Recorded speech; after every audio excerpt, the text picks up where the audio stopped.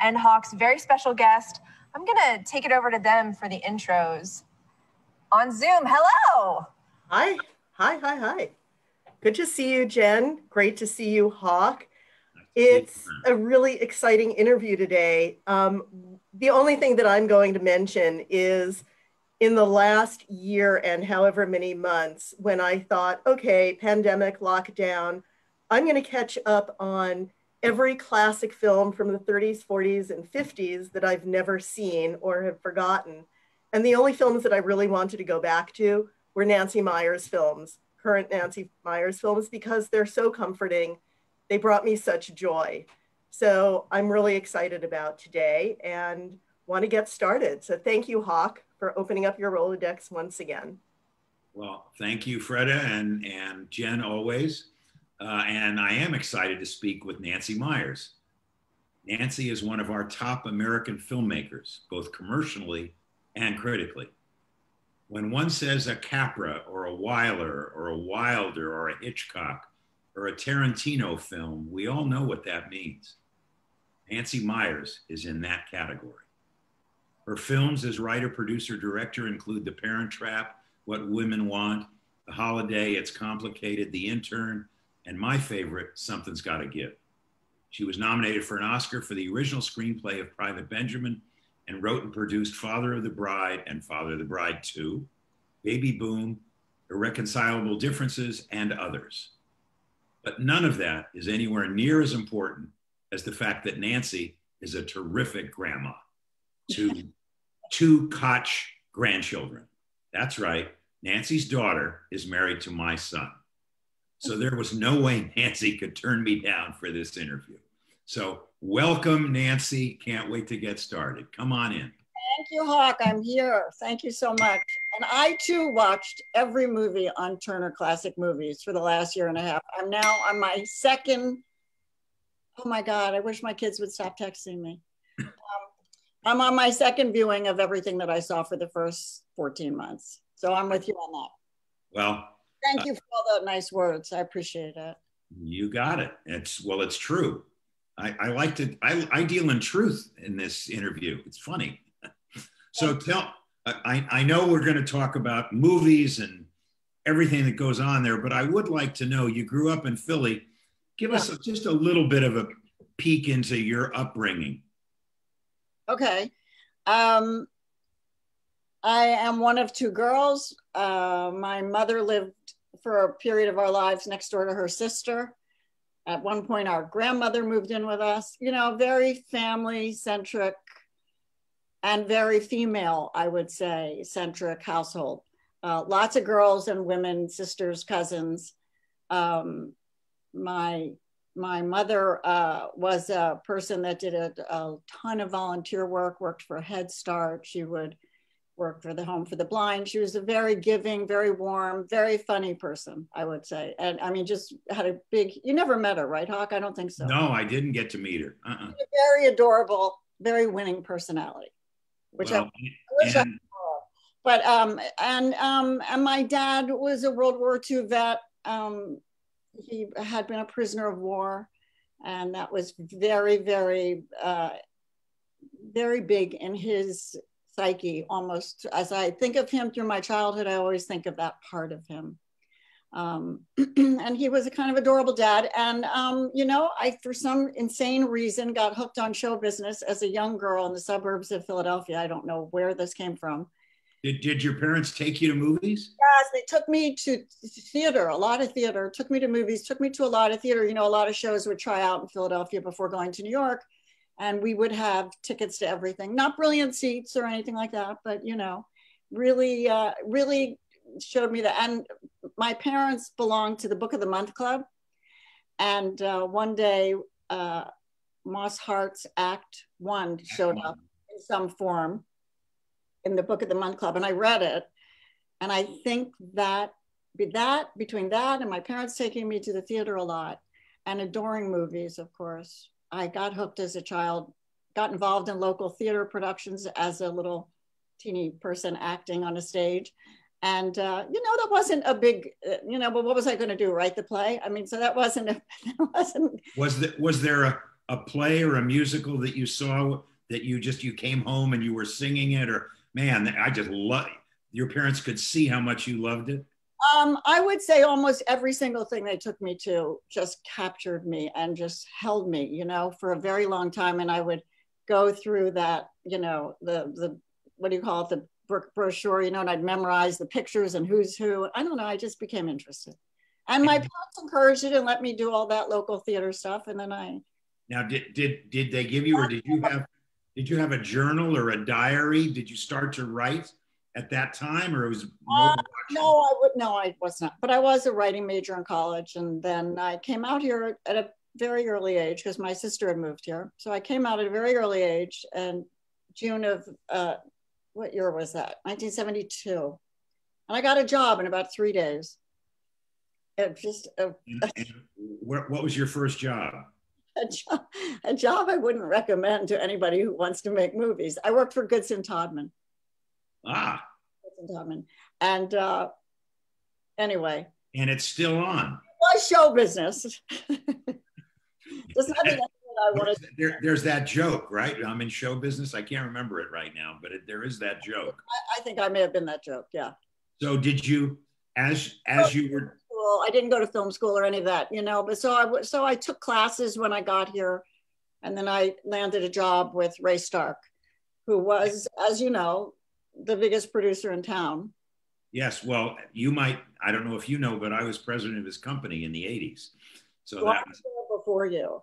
Yes, and I understand that you and Ray had a difference of opinion, which I had all the time also, but he in fact let you go, I guess. What was the reason why he... Job I've ever been fired from. And at the time it was hard, but you know, now I can look back on it with some laughter. Well, I was working with a writer. I was his story editor. That's not a job that exists anymore. I don't think they call anybody a story editor. But I was the story editor for Ray Star. And I was working with this writer who I thought was just absolutely great. And he was very encouraging to me and my ideas, and he helped me become a writer, actually.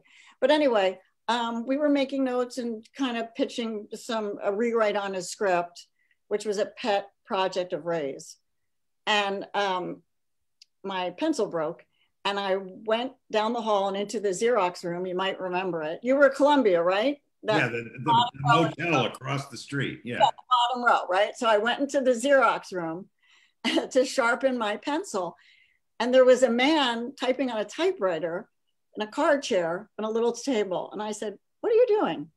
And he said, "Oh, I'm writing," whatever the name of the thing was. I said, "Well, you can't be writing that because I'm working with the original writer." And Ray's hired me to do a draft too. So I went into his office. Didn't I ever tell you this? No, it's great.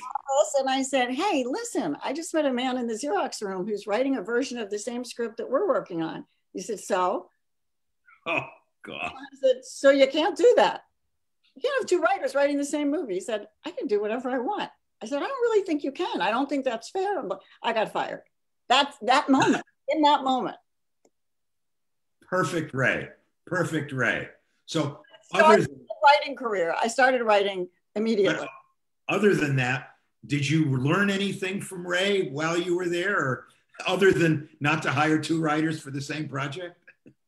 That you used later as a producer? Oh, I can't say that I did. He was lovely to the talent. I saw that. I heard him on phone calls with John Huston and Robert Redford. You know, I was privy to a lot of things. Yeah, for mine, it was Nancy Reagan. How so? What do you mean? When I was president, Reagan was president of the United States. So Ray was, anytime I walked into his office, he was on the phone with Nancy Reagan. Oh, really? That was his. Oh. But so now I heard Bernstein had an office down the hall from me, and I loved him. Oh, wonderful. Great guy. For me, it was Marty Ritt. Marty Ritt was in next door. So all of I would say I learned more from those people. Yeah. More things I wanted to remember. Right. Now, I remember some story, and I can't, but Betty White helped you get going? Is that true? Oh, I'm so sorry about the beeping. Well, when I was working on the game show, Hawk, that was before I went to work for Ray. And I was writing, I was working on the game, I was working on The Price is Right during the day, and at night I was writing. And my favorite show was the Mary Tyler Moore Show. So I was doing my best to write episodes. One day I would figure out, how does one get a spec script to a TV? I had no idea. You know, I was not a connected person. I didn't know anybody. So I wasn't sure how to do that. But anyway, I was working on it. And Betty became the guest star on a pilot Goodson Todman was doing, and they asked me to work that weekend and work on the pilot. And I sort of handled her a little bit, you know, kind of got her to and from the set and stuff like that. And she, you know, of course, was on the Mary Tyler Moore Show. So I was, you know, beside myself with joy. And so at the end of the weekend, she was so sweet and so nice. And I said to her, I wrote a Mary Tyler, I want to be a writer, and I wrote a Mary Tyler Moore episode. How would I, you know, I was like that. She said, give it to me. She said, just give it to me. I'll read it. Oh, I guess it wasn't the last day, because I remember she came in the next day and she said, I read it. I think it's terrific. She said, I'm going to give it to them. And then, yeah. And then Alan Burns called me, and, you know, and they called me in, and yeah, it was amazing. And they called me in. I mean, I was 22, I think. And they called me in. I think they thought I wasn't quite ready, but they said, we'd like you to observe here for a while. See what you think. Just, you know, sort of hang out. And the other kid that they had observing was Jim Burrows. Oh, wow. We sat in the bleachers for a week and watched the show rehearse and all that stuff. Anyway, it didn't turn out that I didn't really continue to try to write one of those, I don't think, but I quit my job. I wasn't fired this time. I quit that job and decided to pursue writing. And I tried that for a while. And, you know, I needed to also make money. That's when I went to work for Ray. And I also thought I would learn a lot here about how movies get made. He took me on my first movie set. I loved that. It took me to Which was? Do you remember what it was? Were you there? The Goodbye. The movie? The Goodbye Girl with Richard Dreyfuss. Oh, yes. Were you the AD? No, but I was producing with Neil Simon and Ray a movie called Bogart Slept Here, and we fired De Niro on day 7 of shooting. Mike Nichols directing. Yeah. And 2 years later, Neil Simon rewrote it, and it became The Goodbye Girl. And heard all about that on Turner Classic Movies. Yes, yes. So, yeah. Oh my God, amazing, just amazing. So now, get with me one day. I'm going to go over to wherever they were shooting. I don't remember. Come with me. And I was so excited. I was going to go be on a movie set. I was in love. You know, I was in love. So were you, at that point, were you just like watching all the old movies and all them? Were you going to movies every day or watching? I don't know where you could watch. I always had a job. So I wasn't all day watching movies, but at night I was trying to write. I gave that up for a period when I was working for Ray because I was reading scripts for him at night. Right. But, as I said, from the writers and directors that he introduced me to and that were working there, you know, I learned a lot. I left there ready to do it. And Private Benjamin came out a year and a half later. Wow. Well, so were you, because I know when I would talk to a Marty Ritt or whoever, we would have a familial thing about, you remember in this movie when that happened or when this happened or that piece of dialogue. Were you already now kind of educated as far as, you know, the old movies? I guess what I'm asking is, who were the writers and directors that you admired? Could you talk about Capra or Wilder or Wyler by that time? Pardon me, did I start? Well, I was sort of self-educating during the 70s. That's what I was asking, yeah. That's a better question. Were you self-educating in the 70s? I was, you know, and I became friends with a lot of young writers in town, and, you know, somebody would turn us on to a great script they got a hold of or a great movie they saw. And yeah, I would say, you know, Billy Wilder's about as great a writer as there ever has been in Hollywood. Wilder and his partners. He never wrote alone, you know. Yeah. I went to school with IAL Diamond's daughter. Oh, really? Yes. Did you meet Iz? Huh? Did you meet Izzy Diamond? Well, I did. I met him once, but his daughter Anne used to say his name is IAL Diamond. His name is IAL? Yeah, that was the first three initial I period, A period. Everybody else called him Izzy, but not me. I have a picture of them in here somewhere. Is there a favorite of? I have a picture of them in here, but I've had this on my desk for 40 years. It's the apartment. Yeah. Is the apartment your favorite of his? Yes, I think it is. Yeah. Because it's perfect. It's perfect. Well, that's pretty good. It's perfect. A drama, and it's a girl's story, it's a guy's story, and they have separate stories. Yeah. It's just so beautifully told. It's impeccable. The writing is impeccable. And that's written by IAL Diamond and Billy Wilder. Was there a time during this period, or any time actually, when you saw something like The Apartment and you thought to yourself, oh, maybe I'm tilting at windmills here. I can never do anything as good as that? You ever have that insecurity? Look at things like that as something to try to achieve, as opposed to try to shut me down, you know, try to learn from it. I'm not kidding. When I say this has been on my desk for 40 years, it's always within arm's reach. Yeah. Things I'll read, you know. I once typed it. I once typed the script. When I was really young and trying to learn, I thought I will just type it. And it's amazing what you learn from just copying something that way, you know? Like painters, like kids who are learning to paint in a museum. I mean, you just look at what they did and how they did it, and you try to teach yourself. Wow, that's great insight. I couldn't teach myself to be that smart, but I could try to always be influenced. And you have made a lot of films that stand up there with them. So congratulations. I got to work with Wilder. On what? Well, when Charles Shire and I were writing together, we sold Baby Boom to MGM UA.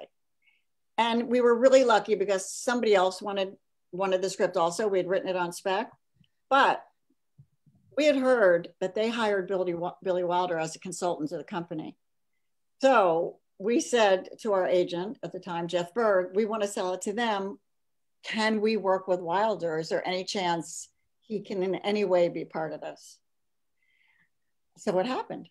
It absolutely happened. It was, I mean, honestly, I was so tongue-tied at that point. It was hard for me. But I mean, he read it. He said nice things about it. You know, and the whole opening voiceover of Baby Boom, I really studied the narration of Sabrina, and it was so clever the way it was written. And I tried to Wilder it up the best because he's great at narration. And anyways, Charles and I worked with him for several months. He had really funny ideas for the script, and oh man, he took us to lunch every single day. And if anybody watching knew him, they would know this to be true. If he says to you, the egg salad's good, and you go, oh, really? Okay. Then you say, you know, I'll have a grilled cheese. He said, I said, get the egg salad. You know, it was a little bit like that. So it was a little scary, but I was tongue tied, I think, really around him. Oh man. I met Frank Capra once. So, I mean, I couldn't even speak with him. So I know to meet Billy, I never met Billy Wilder. Wow. It was well, and also to just have him going over it, you know. I mean, by page. Well, what if she wasn't? I like that, but maybe you could, you know. It's like we did that for about 6 weeks. It was. I mean, that's the best. First of all, it's the best education anybody could have in this business. Ever. Oh, wonderful. So, how did you get? Where did the idea of Private Benjamin come from? Oh, the idea came from, well, I was seeing a psychiatrist in Pasadena, So it was always a bit of a schlep to get there. So one day on the freeway,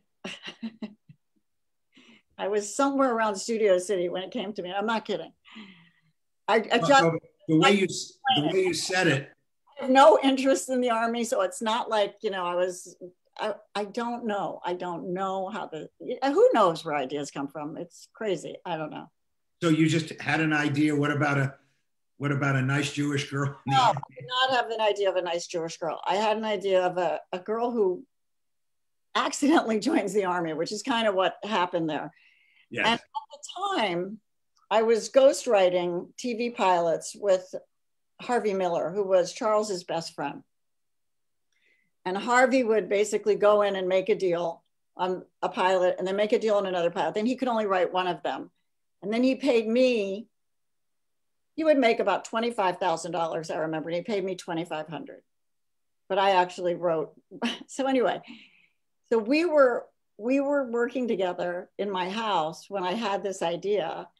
Charles was writing with somebody else. He would come home at the end of the day. Harvey and I would still be writing together.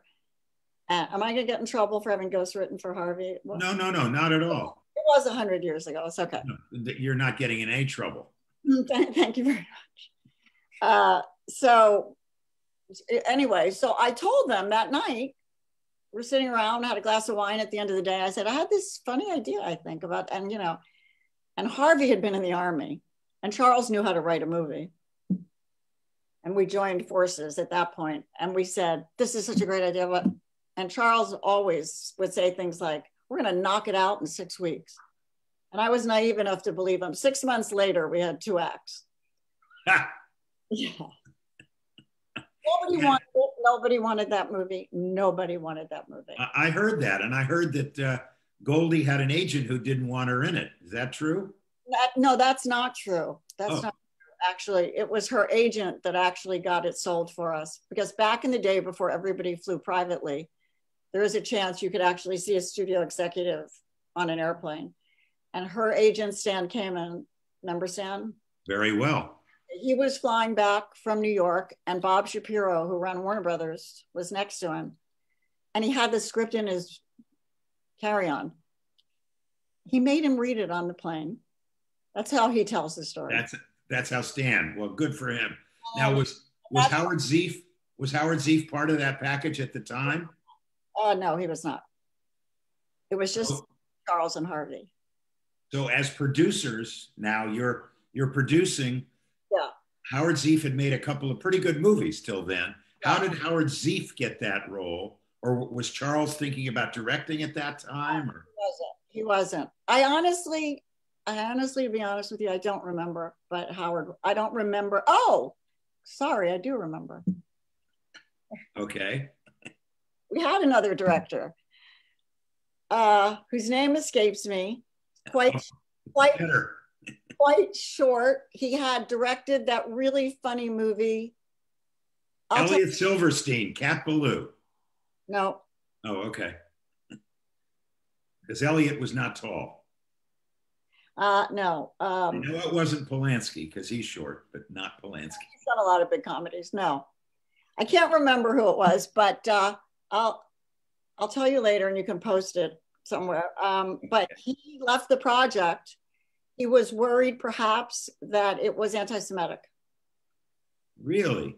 Because it's very rare, you know, to have a Jewish leading character. And I thought she was quite heroic and had a journey that a lot of people could relate to. So I thought it was quite the opposite. So he left during prep or were you already shooting? Yeah, we were kind of prepping. I remember being in casting sessions with him. So I forgot about him. Oh, damn, what's his name? Anyway, I can't think of it. Well, maybe somebody will, well, I don't know. Okay, so now you're shooting your first movie. Yes. Are you and Charles on the set every day? Pregnant with your daughter-in-law. Well, shooting's hard enough. Being pregnant during it is really hard. So you and Charles were on the set with Howard and Goldie? Oh yeah, every second. And so you were, I mean, I know you pretty well, or not really well, but I know that, you know, you're pretty controlling. better than most people who interview me, I would say. We are somewhat related. Yes. What do you mean by controlling? Well, my question is, I'm just trying to picture a director working with an actress and the two writers sitting behind the video, going, can we talk to you a minute? How about if you try this? I mean, how did that work with another director? Howard was collaborative, and I was friends with Goldie, which is how we got this script to her. I'd met her through Ray Stark, actually.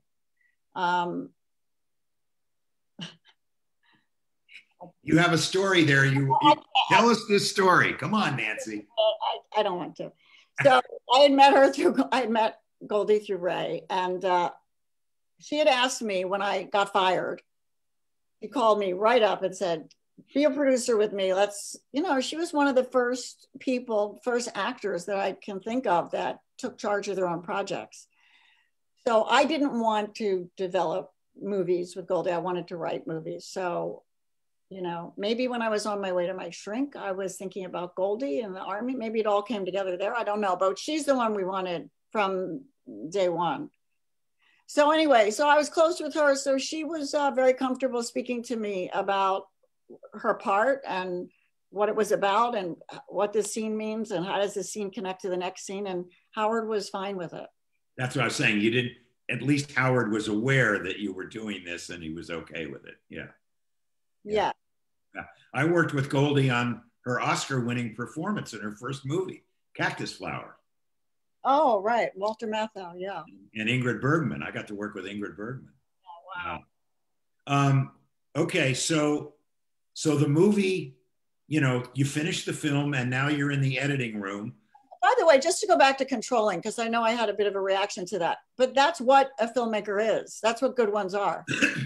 If you're not controlling the material, and I don't mean to the extent that you're not allowing other ideas in, but if you're not, you're in trouble, right? I totally agree. Yeah. The directors I've worked with, and I've worked with some pretty good ones, the really good ones really do know. I mean, I mentioned Polanski before, but both on Rosemary's Baby and Chinatown, everybody on the set knew exactly what he wanted before we ever got to shooting. Yeah, same. I mean, and he controlled. I know you worked with Billy Fraker a couple of times. I worked with Billy on both Heaven Can Wait with Warren and Rosemary's Baby. Yeah. And I'm just curious because Billy was I loved him, one of the sweetest guys I know. And I loved him. And he could get along with just anybody. He could get along with our former president. He was a great guy and excellent at his job. Yes, really good. So now you're in post and you're editing. And are you and Charles in the editing room now with Howard, or are you waiting to see the director's cut? And I don't remember that well. I had a baby while he was editing, so I can't quite remember. I think I'd been to the cutting room, but yes, of course, we saw cuts and gave notes, and yeah, we were right. Yeah. Okay, and now I didn't go to work in the editing room. I think Charles went more than me because he was not having a baby. Right, and the movie comes out, and it's a huge smash. That's what they told us, and I remember when they called Saturday morning and said we're a hit. I said, "How do you know?" That sounds ridiculous to people who make movies now because before it opens how it's doing. But, yes. But I was so naive, my first movie, I said, wow. Right. And now the movie goes out and does really well. And now you and Charles and Harvey are nominated for Best Original Screenplay. And you, several years before, you got fired from Ray Stark as a story editor. And you're sitting at the, Dorothy Chandler or the Dolby, wherever, and you're nominated for an Oscar. Tell us about what was going through. Where'd you get I'm sure some of the women watching, what dress did you wear? Where did you, what were you thinking? That was the year that the Oscars were postponed on the day of because Reagan had been shot. So I was dressed and ready to go. And back then, there were no stylists. There were no hair and makeup. Honestly, it wasn't that kind of a thing. I bought something to wear. and I washed and dried my hair, you know, and so as the car was about to pick us up, we got a call. Do you remember this, Hawk? The Oscars were postponed. Yes. The next day. I knew the producer. His name was Howard W. Koch. Oh, okay. My dad was the producer that year. My dad produced 8 of those shows. It was the next day, right? They only postponed overnight. Was it the next day or a couple of days? I can't remember, but yes. It was the next day. I put the outfit back on, washed my hair again, and I went. And, you know, it was very exciting. You're sitting there. Now you've met Goldie. You haven't met Billy Wilder yet, but I've been to the Oscars a few times, and you're sitting there with all these stars and all these major producers, directors. Goldie, we were in the first row. Okay, so you know you're there with probably Jack, or you know. Daisy was behind me. I remember, yeah. Well, were you this giddy? I mean, you're probably still in your 20s. I mean, amazing. Maybe I am. Maybe I'm 30. No, I'm 30 because I had your daughter-in-law then. And I had her baby sock in my pocket for good luck. I remember that. And you didn't win. We lost to Bo Goldman. For? Howard and Melvin. And Harvey, my writing partner, along with Charles, in the car going home, I don't remember that much what was said yesterday, but I can remember Harvey saying, hey, he didn't make up Howard and he didn't make up Melvin. Why is that an original screenplay? It was a very good movie, actually. I love that movie. Yeah, so, I did too. But I love Private Benjamin. Thanks. Love Private Benjamin. So now you finished that film, you and Charles and Harvey, or just you and Charles are now writing? And what your next thing is going to be? Charles, yes. And was the next one Baby Boom? Irreconcilable Differences. Okay. Small, and, it was an indie before they were called indies. Right. And where did that idea come from? Oh, our lives, pretty much. Because we had this success so early, I think we were worried about how to navigate things. So it's a story, although it's got this kind of hooky premise, what it's about is a couple that's destroyed by success.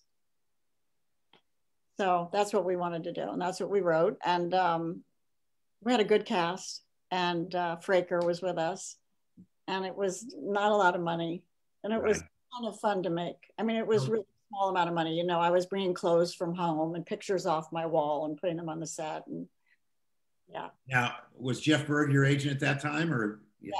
So right from the beginning, Jeff was your agent. Yeah. Yeah. I interviewed his brother the other day on this program, Scott. Oh, he's great. Yeah, terrific. So now, were there obstacles at this time that you remember? Did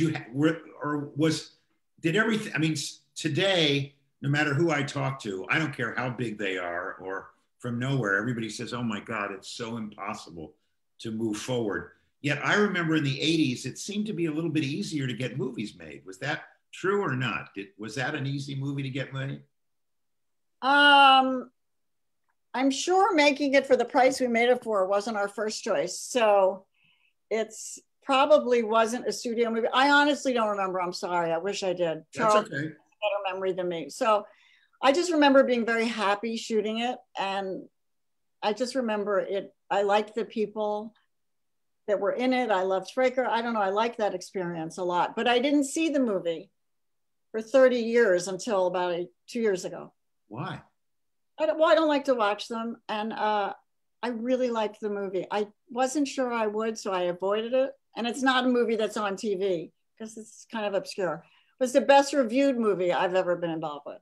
Wait a minute. So have you not seen all of your movies or just that? I've seen them all, but that one I hadn't seen in 30 years. You know, there's a story that Cary Grant, when he would go to the Chinese theater for the premiere of his movies, would go in the theater, you know, do all the hoopla on the red carpet, and then he'd go out the back and leave because he didn't like to watch himself on camera.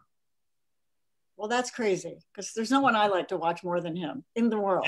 In the world. He's my absolute, I think he's the greatest screen actor that's ever lived. Yeah. Yeah. He has chemistry with every single woman he's in a movie with. Yeah. And Sheridan. I watched him and I was a male war bride about 2 nights ago. And I thought, if you can have chemistry with this woman, you are a genius. And he did. And he did. He was amazing. And Yeah. if I'm ever, I don't know what to do, I'm going to go watch a Cary Grant movie. Yeah, you and me both. Yeah. Now, one movie was a career killer for Katharine Hepburn that I still love with Cary Grant, and A Certain Leopard. Oh, Bringing Up Baby was a career killer? It did no business. It got horrible reviews, and she didn't work for 2 years. Oh, yeah, that's why she bought the Philadelphia Story. Yeah, that's yes. Right. Well, you know, it's a long game, movies. I'm trying to remember that. And it's painful at the moment, but she's wonderful in that movie. Now there was a woman producer on Irreconcilable Differences, Arlene Sellers, and Alex Winitsky. Right. And you were producing or exec producing, and you had written. There weren't that many women producers at that time. Was that? I love her. She was absolutely great. She was fearless. She so believed in this movie, put up her own money, wrote a check. Well, she and Alex wrote the checks. And she was totally behind us. She was in our corner. She was a team player. She was not tricky. There was nobody else to speak to but her. So that, right. Wow. Yeah. Cool. So that I'll bet also helped you as a producer later on. Yes, very encouraging of me. She was great. She was really great. And after Irreconcilable, because that was kind of, you were thinking about your lives, did you always continue most of the time to write about things that were happening to you? A lot of people say, the one with Meryl was kind of your life. Did you? Yeah. Well, not yes and no. I mean, I never had an affair with my ex-husband, which is the big part of that movie. Right. I have an ex-husband, and I can see the humor in that relationship for sure. Yes. Yeah. Okay. I mean, all right. But were there other personal experiences in, like, baby boom? You just had a baby, and were you? I don't think you were willing to give her up. No, it was about somebody having a baby, not giving. It wasn't about giving it. That was a different. We don't know who gave up the baby. She inherited a baby. Right. Yeah. It's kind of hooky and premisey because nobody was going to make a movie about me coming in and saying, hey, I have an idea about what it's like to be working in the mid 80s and also have a baby. I want to write about my experience. Think I'm going to get that made? No. As a matter of fact, when we pitched this movie at one studio, I won't say where, the person who was running, it was the head of the studio, fell asleep while I was pitching. Oh, God. Completely nodded off, like boing, boing, boing, his head went down. So it's a good thing we had that hook of the comedy of, oh, a career woman couldn't possibly be good with a child. So, so that was a movie, about what I feel that I was going through more than Charles was. Well, your films do have a lot of really deal with female empowerment, and you're a shining example of that, I must say. Or someone who has to find it somehow. How does that? I mean, do people come to you all the time because of what you've been able to put up on the screen or in a script? And, I want to talk about this stuff. What are you mentoring younger people with this kind of stuff, or? Well, no, people don't know how to get to me, really. I mean, so no, I don't have people coming. Nancy's number is 555. I do have a 555 number. No, you don't. How into the movie business I am. No, but so it's not like there's a lot, but yes, over the years, I have been involved with other women's work and tried to help them. And on my crews, I always hire women. I will always hire women department heads, and not just in the art department. Right. You know, I try really hard. Well, let's talk about art department just for a minute, because aside from everything else that your writing does, everybody I talk to says, you know, oh my God, Nancy Meyers, her movies, production design are the most beautiful. It doesn't matter whether it's true or not. I just love it. I mean, I remember sitting with Molly and looking at the kitchen in It's Complicated. You know, I mean, just what a kitchen. I want that kitchen. Was that something even growing up? Were you always about that? You have great taste, Nancy. And I'm not blowing smoke. I really do. But I don't know why. I don't know. Because The Apartment didn't particular, the movie The Apartment had kind of a crummy apartment with a little fridge, I remember, you know. That was the plot. I know. Nancy, I'm kidding with you. It was a crappy little place.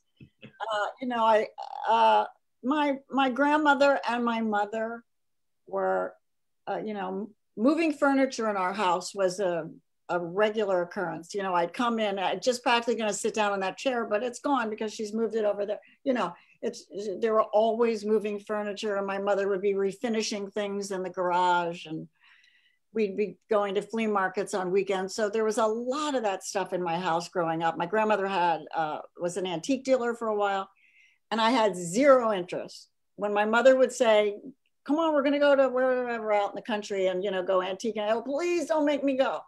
I was not like her star pupil in that area, but somehow. Through osmosis, I guess. Through osmosis, the kind of love of home, a love of home became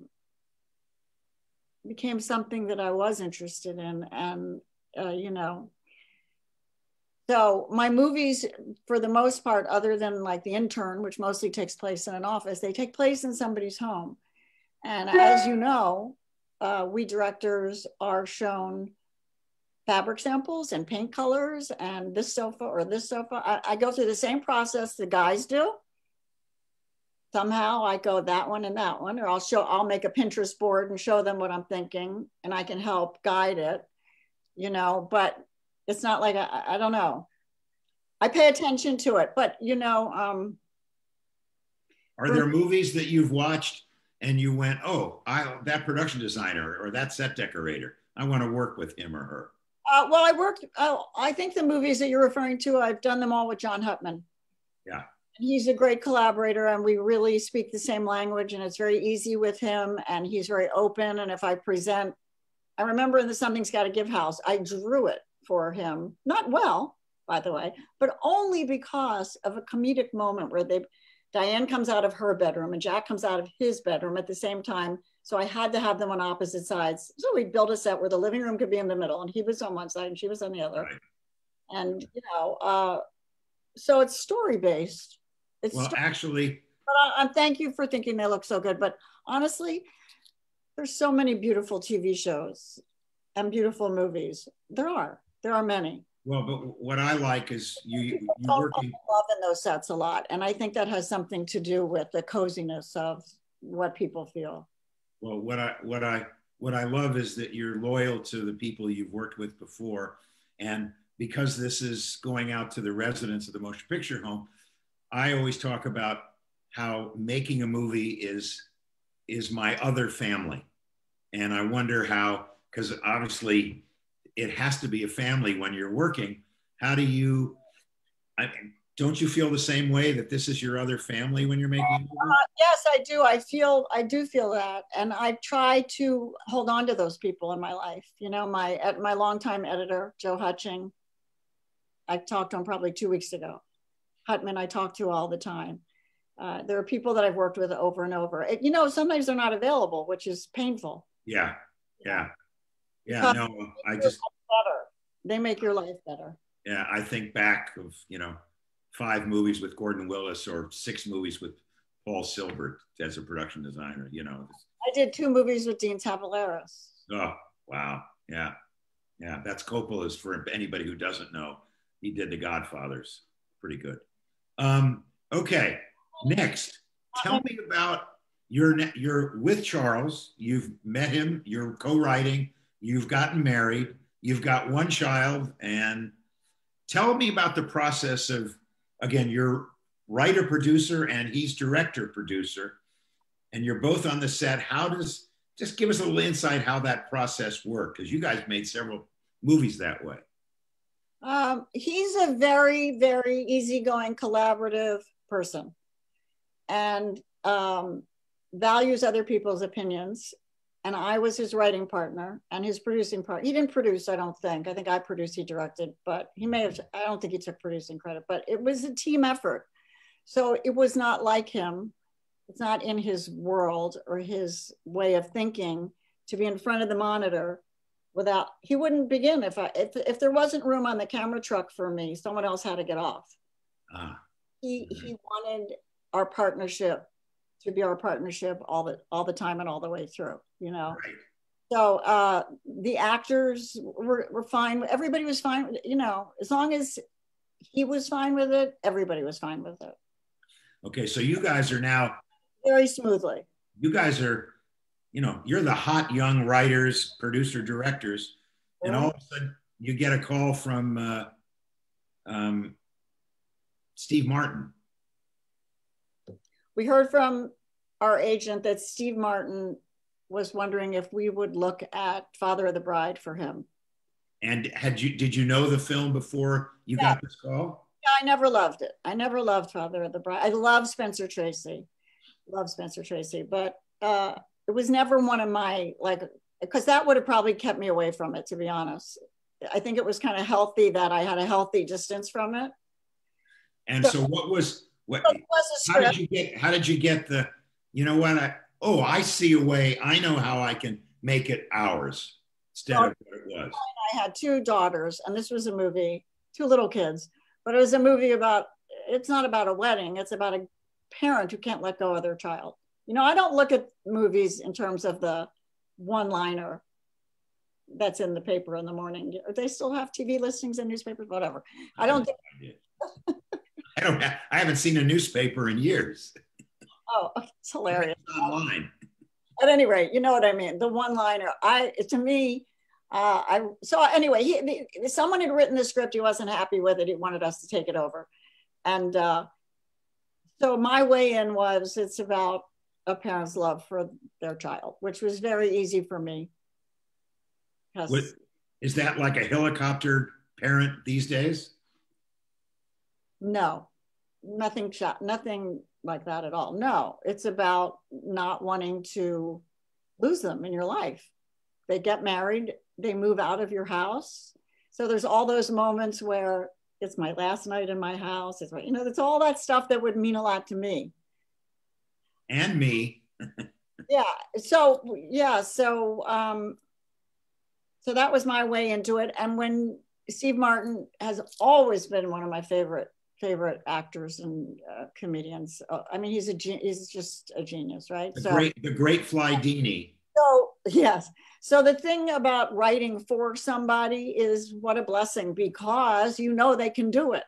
So, you know, you have to protect your writing a little bit. If you're not going to get that person that can pull that off, you can't let them get hurt and not be good. You know what I mean? You have to be protective of them. So now we're writing for Steve Martin. So we're not going to do the Spencer Tracy version, right? We're going to do a version where Steve can shine and make it more of a comedy, but not lose any of the heart. That's the trick. Don't lose the heart. And you succeeded. And it worked in great measure because of him. He was just incredible in it. He went for the big jokes and the big physical stuff, and he went for the heart. Yeah. And then you did a second one of those, and that one also did really good business and was very well received.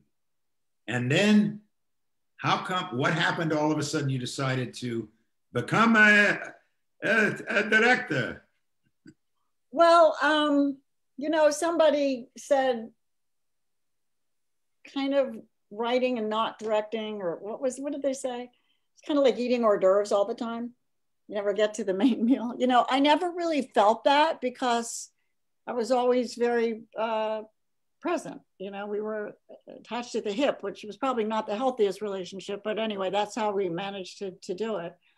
So, so we wrote a movie that I was going to direct, because now my kids were older, and I felt I had wanted to direct for a while, but they were too little, and I didn't want to do that. I didn't want to be. He was gone more than I was. You know, he'd be storyboarding on a weekend in the office, and I'd be home with the kids. And anyway, at a certain point, I thought, well, I can take that on. And so we wrote a movie that called Love Crazy, that we sold. And did we sell it? I can't remember if we sold it, but I know we got Hugh Grant to be in it. And he was extremely hot, and I was wildly happy. And a day after he agreed to do it, he backed out. Was that because he was driving on Sunset Boulevard? I don't think it was that night. Ah, okay. So we had 3 months of meetings with him. He takes these decisions very seriously. We had readings with an English accent, with an American accent, blah, blah, blah. You know, he was very attracted to it, but something he felt maybe wasn't really right for him. But he finally said yes. And we were all going to go to Chasten's that night, if you can believe it, and celebrate when he changed his mind. So we had developed The Parent Trap at our company at Disney, and we had written it. I had always loved that movie as a child, and we were going to have someone else direct it. So we had this ready to go movie, and so I slipped into that because I was kind of heartbroken over the Hugh Grant situation. And so after about a month or so, I thought, you know what? They want to make this movie now. It's ready to go. I'm going to direct that. And that's how that, but so I'd want to direct for a while, but that's how I ended up. That wasn't really the movie I wanted to do first, which, by the way, was a really hard first movie. Oh, yeah, with all the effects. I mean, how to do, you know, you've got, yeah. Well, also, there weren't a lot of women directors at that time. How did you get support from other women directors? Or, I mean, were you even aware of, geez, there's only, you know, a handful of us? I didn't really think about, you know, I was so busy with my family and work. I wasn't really keeping my finger on the pulse of who's doing what. I knew there weren't a lot of women directors, and I'm sure I knew others. I'm sure I must have, right? Nora directed a couple of movies around that time. Yeah, just a few. Nora. No, there's never been a lot. Yeah, well, do you think it's changed much now? Yes, there's many. I mean, listen, you can't really get too many studio movies made now that aren't superhero movies, right? So it seems there's a lot of movies being directed by women. And even now, I think the collective consciousness has moved people to even hire women for superhero movies if they want to do them. Yeah. So, you know, and there's such brilliant TV now that women are running those shows. I mean, I think things are, for a long time, I've been asked this question every time I've been interviewed for my entire life. And for a long time, my answer was always, no, I don't think things are better. I think things are better. I'm sorry I asked the question. No, I'm not. No, it's the obvious question. No, but I do think things are better. No. So someone said after writing the screenplay, casting is 80% of directing. Do you agree with that? That's a high number. But talk to me about your casting process. Do you write, when you're writing, do you go, oh, geez, do I hope I can get Hugh Grant or Steve Martin or whatever for this part? Yes, I do. And then you go after them. It works out. I wanted Meryl Streep for It's Complicated from the get-go, you know? And I wanted Jack and Diane for Something's Gotta Give. And I met with Jack and Diane once I had plotted out the whole movie. Like I spent quite a few months, a long time working on it. And then Jim Brooks introduced me to Jack, and I went up to his house and I pitched him Something's Gotta Give. And I said, I want to write it for you. You don't have to promise me you're going to be in it. No one's going to say, yes, I'm going to be in your idea, obviously. But would you be in this kind of movie? Because if you think, you know, and I had some movies that I had made at that point on my own, and he had liked them. And so that's why he met me. And he said, I always wanted to be in a tuxedo comedy, which is an expression I had never heard. And so I said, fair deal, great. I'm going to write this for you.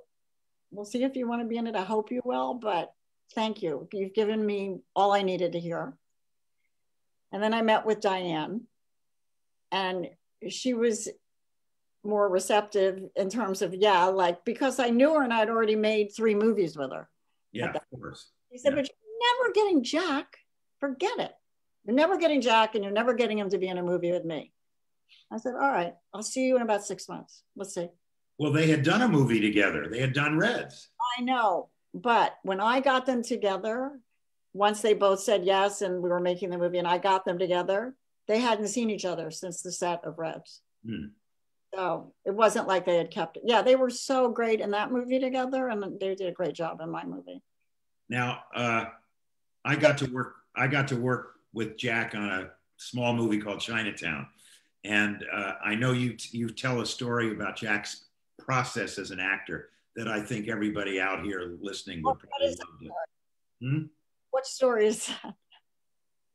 About what he thinks through. Oh, he thinks through everything.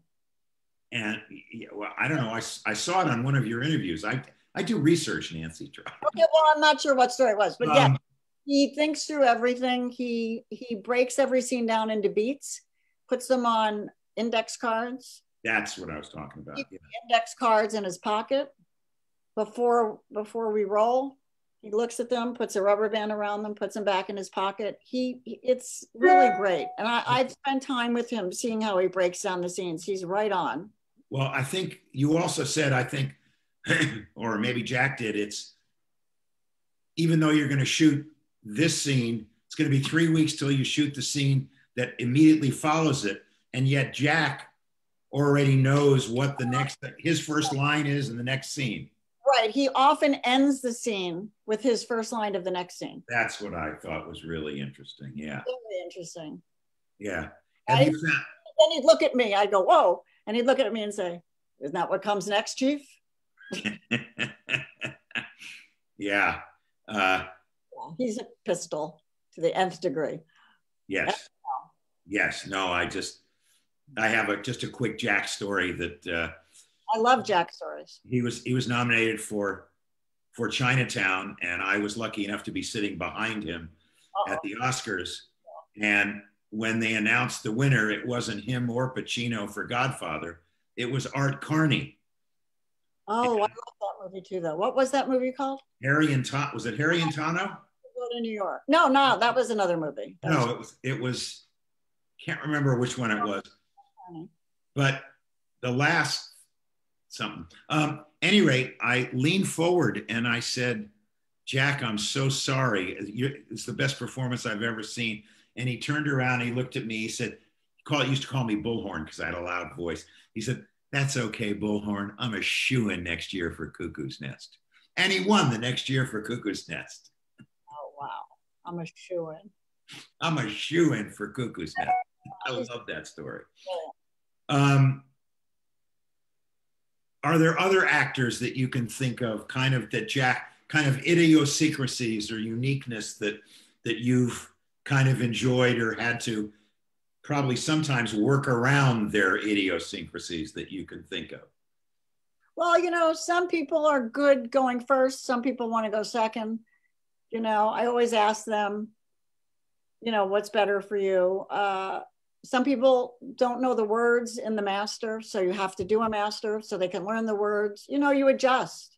And aren't there some actors? Alec Baldwin likes the set ice cold. So we'd be shooting in the summer and I would be in a down jacket and earmuffs. Who was this? I missed Alec Baldwin likes the set really cold. And some people like to keep going and going. Bob, De Niro will pick up and do it again and again. He loves lots of takes. Other people feel judged with too many takes. The nicest person I've ever directed is Eli Wallach. I got to work with him. Yes, I agree with you. Wonderful. The nicest. I mean, he would stop me in my tracks with the things he would say to me. I'd rush over, I'd give him a note, and he'd say, thank you so much. I would never have seen it that way. Oh, wow. Thank you. That's great. Like appreciative, So wonderful. Were there, what was the question I just had on the tip of my tongue? Oh, were there actors that you knew after 3 or 4 takes they were going downhill, and you had to, because I know you like to do a lot of takes, and what would happen? Because I know actors that are not very good after take 5. Saying that, well, if they're good on 4 takes, what more do you need? But I see them sometimes just the first 5 are no good. That's more of a problem, that they've gone downhill. If they've done it great, what are you going to do? But when they don't, and you're on take 6. Right. No, you have to, it's what I don't like about directing, you know, because the walk from the monitor to them, you have to figure out, how do I best say this so they're comfortable and encouraged, and yet understand that wasn't really right. It could be done a different way, or, you know. Yeah. Well, again, I'm sorry to interrupt, but I have this great Warren Beatty story, because when we're doing the last scene of Heaven Can Wait, where he's in the tunnel with Julie Christie, and it's a close-up of Julie, and her line is, "Oh, you're the quarterback." I don't know if you remember the movie, but I remember that movie so well. And we were on take 50, and every time Julie would say, "What do you want, Warren?" and he would say, "I want one more, Julie." And we finally quit on take 86. Well, I've never, you know, when you say I do a lot of takes, they're in the low teens. Oh, that's not a lot of takes. I've never done anything. Well, some people don't like that. Oh, no, that's not a lot of takes. Wow. Well, what's Warren after? What, I mean, you got to observe it firsthand. I wish I knew, because I honestly, I've been looking at a lot of actors behind, you know, from behind the camera in the video, and I don't think we used take 86. I think we probably used about take 20 in that scene. I don't know. Said to you privately, it's just not. No, he didn't. When you write it and direct it like he did, I think he wrote that script too with Buck, right? With Elaine too. Elaine. Okay. Yeah. When you've written it, you're cursed with hearing it a certain way. When you're a director who hasn't written it, I think it's easier to be up to the interpretation of the actor. But when you have written it and you've lived with it and you've said it, I mean, you know how many times I have performed my movies in this chair? 1 million before they go out into the world, right? And you go, no, don't say it like that. No, actually, I'm quite happy some of this. No, I get to know if it's going to land. You know, I don't do it. Yeah. So you're a little first with that. So I don't know. Maybe that's part of his thing, that and sometimes, you know, when I do more, and like Jack would say, "What are you looking for?" And I said, "I'm digging for gold. Just let's do it. This is so good. Just keep going." Yeah. You never know where it's going to go, you know, how much even better it can get. Yeah. I always liked when a director knew they got it and then said, "Okay, I've got it. You know, now go do whatever you want. Let's just see what else comes up," you know? Yes, that's what I would do with Kate Winslet in The Holiday. She would always like the shits and giggles take. Boy, she was good in this Mayor of Easttown. I don't know if you saw it. Huh? Fantastic. Oh, she was amazing. Just amazing. So have you ever thought about writing in a different genre other than rom-coms? Well, or in the world of comedy, because like Comedy, Bob wasn't a rom-com, and The Intern wasn't a rom-com, but they're comedies with people, so people call them rom-coms. No, I don't really want to. Did you ever, was there ever, that's all I'm asking, you always just wanted to do this? I like this genre. I'm very comfortable in it, and yeah, I'm not interested in thrillers, mysteries, adventure, no. Space, no. Social Network or? I love Social Network. I think that's a great movie, but I don't think I would probably do that very well. Yeah. Okay. Let's talk about focus groups, because I've had a little experience and so have you. Yeah. When you've previewed your movies and you know, in the old days, it took longer than it does today, but you'd wait outside, you'd get the cards, they'd come up, you know, you'd go down and sit behind the focus group and you'd listen. Did they make a lot of sense to you? Did you listen to them and go, oh, man, I didn't even hear that. I didn't know that. I better go back and reshoot, or I better re-edit because of that? No, I haven't had that experience. I work with Gary Marshall on a movie called Nothing in Common with Tom Hanks. And Gary would have about 8 jokes in a scene. And the first preview, he'd put these 4 in. The second preview, he'd put those 4 in. And the best 4 he'd put in the third preview to see how they all melded. Did you ever do anything like that? No, we just have a script. It's the Bible. We stick to it and we perform it, and there it is. You know, I do friends and family screenings, and I also do a preview without the studio before the studio sees it, because I don't want to be thrown by something, which I never have. Every time I do that, I say, why weren't they here? And then someone reminds me, because you wouldn't let them come. So, it's not a great evening, a preview. You know, it's not a great evening to have to do it, but if there is something to learn, you can learn it. You can. Yeah. So a few years ago, your other daughter, not my daughter-in-law, right, wrote a script and directed a movie that you produced. Yes, I did. Talk about that process of, with my daughter, or did you have to kind of swallow a few times? I mean, how did that work between, as a parent? I'm sure there were many times as she was growing up, I'm not mentioning her name just for other reasons, but as she was growing up, I'm sure you parented, no, don't do it this way, do it that way. So now she's written and directing a movie and you're producing it, right, and you're on the set again. Well, she asked me to do it, like she came to me and said, I've written the script. I'd love you to read it. I'd love you to give me notes. And if you like it, I would love you to be my producer. So she opened so it wasn't like I was assigned to her. Right. Right. So I was invited into her process, and she was like her father, or maybe we're all like that, just very collaborative and open. And I sat at the monitor with her. She would look at me. I think this. What do you think? I give her what I think. It was a good experience. It was actually a good experience, and it was kind of amazing to hear her say action. After growing up on my sets. Did you and did the two of you get closer because of working together like that? Probably. I would say that it's a shared experience. It's like taking a trip with somebody. We'll always have that time we went to, Morocco or whatever. It's kind of like that.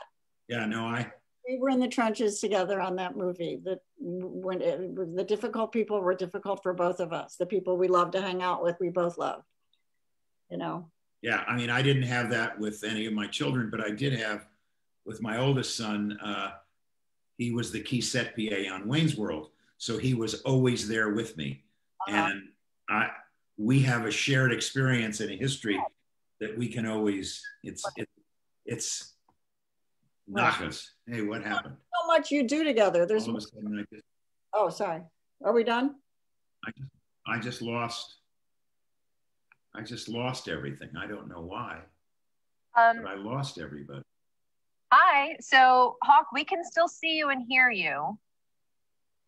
Oh, all right. I don't know what happened, but I'm gone. I mean, I could hear everything, but. All right. So we can see you and hear you. You may have gotten a notification on your computer that then hides Zoom.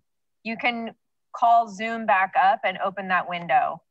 It's a Zoom world that we live in now. I think the one thing through the pandemic is doesn't matter where you are, we will always be able to talk to each other on Zoom. We'll always be able to connect. Okay, wait a minute. I have to find. While you keep looking, can I ask a couple of questions? Sure. I grew up outside of Easton. Speaking of Easttown, where, like you said, the suburbs of Philly. Was there? Grow up, actually. I'm sorry? Where did you grow up, actually? Phillipsburg. Oh, I don't know that. Well, I grew up in Drexel Hill. Okay. Which we mentioned on the show, partly, and I was in Ballackinwood partly, and we moved. Yeah. So in watching Mayor of Easttown, did it bring back a couple of memories every now and then when you'd see the over the top? Oh, we lost Hawk. I'm sure he'll be back in a moment. There he is. Oh, I'm back. Well, it was so many years ago I was there. We didn't grow up on one of those kind of streets. It wasn't exactly like that. So, but I did like the accents. Yeah, that was a lot of fun. All right. Keep going. If you have another question, I've got a few questions left, but. Yeah, there's one other MPTF connection. So the television station has been going for about 15 years here. And not about, we just celebrated our 15th anniversary. One of the women that lived here until she was 105 was a character actor that you had on Something's Gotta Give. I know who she was. Who was she? Connie Sawyer. She was in the scene in the market. One of the two women. That is correct. Right. And she spoke so highly of you. Oh.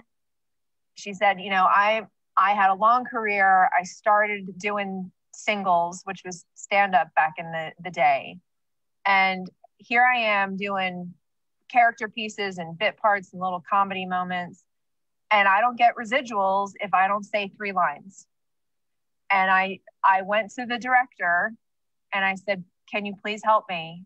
And you said, without question, no problem, absolutely. And those small things that help the members of our community, I want you to know, made a difference for her. And she could not say nicer things about you.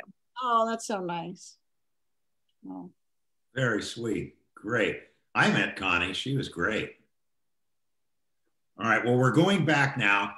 Can ask some political questions. Well, maybe it's political question. This is going on. I mean, it's. Come on. We only have a few minutes left. You need to people. Go ahead. I don't know if you saw the Tom Rothman thing on Deadline the other day, his interview about what lit his fuse and everything. And he had a very interesting discussion about our people are going to go back to the movies. And I would love your take on, do you think the movie theater is dead? Do you think streaming is not the way of television or VHS or whatever else, but because of streaming, we're not going to make movies anymore for the theaters? What did Tom say? He obviously thinks we are, right?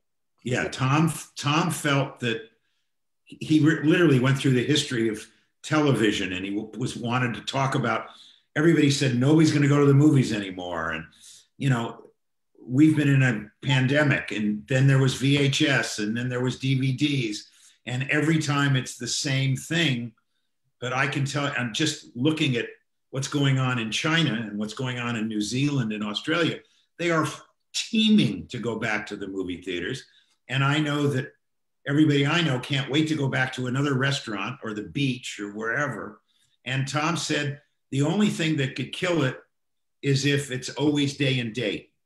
He hoped that we could keep a window between when it opens on in the theater and when it plays on streaming.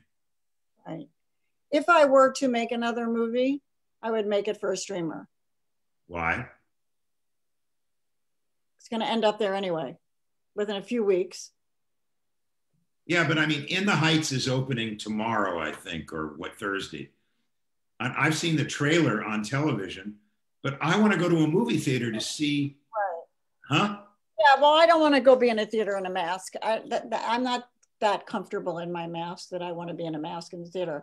So I think after a year passes, we'll know a lot more how comfortable people are.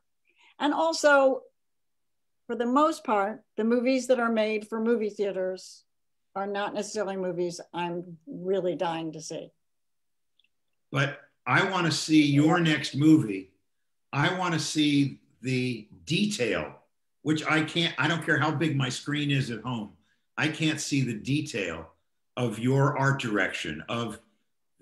I like to watch an actor on a 100-foot screen and see every nuance. What we grew up with, they were bigger than us, not smaller than us. They're smaller than us now. And I think that's doesn't help becoming a movie star, that's for sure. Well, who's a big actress says, they're TV stars. I said, no, it's a movie first. They're TV stars. They're on TV. I get it. I get it. Okay. I don't know. I mean, I hope for our business, movies can stay in business. Why do you think do you think that we have dumbed down our audience? Why do you think we're not making, I don't know, name it, In the Heat of the Night, Something's Gotta Give? We're not making great movies anymore in those other genres other than. Because I think to get people to pay the money to go to a movie theater, which is not just the price of the ticket, but the sitter, the parking, et cetera, and the, going out. Well, but it's cheaper than going to a baseball game. It's not cheaper than Netflix or Amazon. So, and you can watch it when you want, how you want, the room you want to be in. But so I think to get you to come out, they're making these certain kinds of movies that you can't get on Amazon or any other streamer, And so In the Heat of the Night will probably find its audience on a streamer. Okay. So, all right. We'll let that one die right there. Isn't that it, Hawk? No, but isn't that it? Isn't that why they're not making those? They can't make it. They can't get a big enough audience for that because the audience has now been, we've learned to watch great dramas at home. Yeah. I still think if a movie is great, people will come. I hope you're right. So do you ever, I don't know if you ever speak at colleges or universities or anything. What advice would you give an aspiring filmmaker today that you probably would have done something different 15 years ago? Something that I've learned from? Yeah, what would you, someone comes up to you who has some talent, right? And say, what do I do, Nancy? I gave this advice 2 weeks ago. I was talking somewhere, at a film festival. And I've always said this, but this is not a new thing. Just kind of write the movie only you can write. The one, the one that's really you, that you know how to do. That's what I always say. That's what I've done. I think the movies that I've made that have lasted with people, they're right up my alley, I was the right person to write those. I'm not the right person to write a lot of I couldn't write Mayor of Easttown, which is to me as good as any movie. I love the writing, but I wouldn't be great at that, So I don't follow trends, Right. Never have. Right. I do what I think I'll do better than somebody else doing that. Or at least, maybe not better, but at least what I can do best. And I always give that advice. Right? And really don't do this year's version of last year's movie. It's never going to work. It's never going to be remembered, in the long run too. So what's next for Nancy Meyers? Well, other than attending her grandson's championship Little League game. We did meet there over the weekend, yes, we did. I don't know. I'm talking to a couple of people about a couple of things. Not trying to be mysterious, but it's just sort of. But you're not quitting. You're gonna keep going. Retired. Is that quitting? Is that quitting? I don't know. Making movies are really, really hard. Like they're really, as you know, it's something. And so I have been enjoying not working. When I made The Intern in 2015, and then I produced Hallie's movie in 2017, making 2 movies within 3 years really kind of set me back. I was a little bit wiped from all of it. And then you did a great job with Father of the Bride 3 on Zoom. Listen, if I can direct from this chair, I would direct from my dying day. Well, that's how Francis used to do it. Oh, it's just so great. I love doing it from home. I absolutely loved it. Well, I know that Jen has a question that she always asks at the end. Uh-oh. Okay, Jen. It's the hardest question. It's actually 2 questions. Okay. What is your favorite movie? Well, we already know that. She told us, I think. But go ahead. Well, sometimes it's said in context and then people change their mind. Right. I don't know that I have a single favorite movie, but I would say The Apartment is as close to perfect as I've ever, and you know, I'm not unique in this point of view, certainly. I just love it. I also love Two for the Road, the Stanley Donen movie, Frederick Raphael script, Two for the Road. I just watched it again. It was one of my favorites also. Great script, and so interesting. It was a very interesting marriage that it dissected. And I love the way you knew from the car what period it was and what was happening. Oh, it was great. For me, The Apartment is one of the best last lines of any movie. Shut up and deal. Shut up and deal. Yeah. Right up there with Nobody's Perfect, right? Yeah, I was going to say, because my favorite of his is Some Like It Hot. So, which was, by the way, a placeholder. There's a placeholder line till they could come up with a better line. Jeez. And you can't. You just can't. It's really funny when you think about it. It was really funny. Yeah. Okay, so the other wrap-up question, we've been compiling all of people's favorite movies throughout the first part of the pandemic, and then we thought, for the Motion Picture and Television Fund, let's give TV a little bit of love. What's your favorite TV series? Oh, ever? Ever. I don't know. Mary Tyler Moore? Mary Tyler Moore show. I really loved it. But I watched a series during the pandemic that was a masterpiece called Poldark. And I loved it as much as anything I've ever gotten lost in. Poldark. Poldark. Spell it. Excited to be able to tell people about it. A lot of them know. Poldark. It's a masterpiece, but it's on Amazon now. And it's about, there's a marriage in it. It's a period British thing, but there's a marriage in it that goes through so many things over so many years that was so beautifully written, so nuanced, and great actors. And I would say, I don't know whether, I don't want to blame it on the pandemic brain that I had.